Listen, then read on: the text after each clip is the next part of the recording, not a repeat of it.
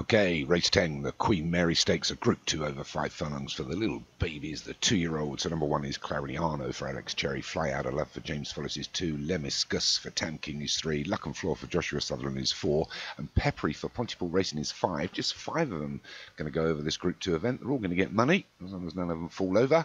They're already in the gates, as you'd imagine, and the starter's got them away. We're going to be led by Lemiscus. Tam King. We go through the first furlong.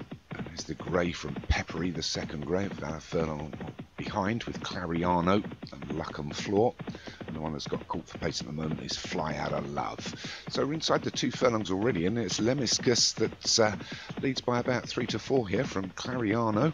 Then we've got Peppery, Luck and Floor making his move. Fly Out of Love's got a lot to do from there. So 2.5 furlongs left to go, and it's Lemiscus being put under pressure now by Clariano on the outside. Luck and Floor moving good as well, and Peppery from that. But it's Clariano and Lemiscus. These two are neck and neck as they hit the furlong pole. It's Lemiscus from Clariano. Luck and Floor starts to make his move, and it's Lemiscus, Clariano, Luck and Floor. These are all neck and neck. One on the outside is Peppery, but it's Lemiscus, Luck and Floor. They're neck and neck. It's going to be a hotbed.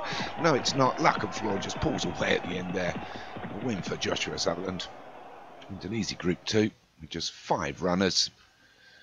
So Luck and Floor takes it from Lemiscus of Tam King in second.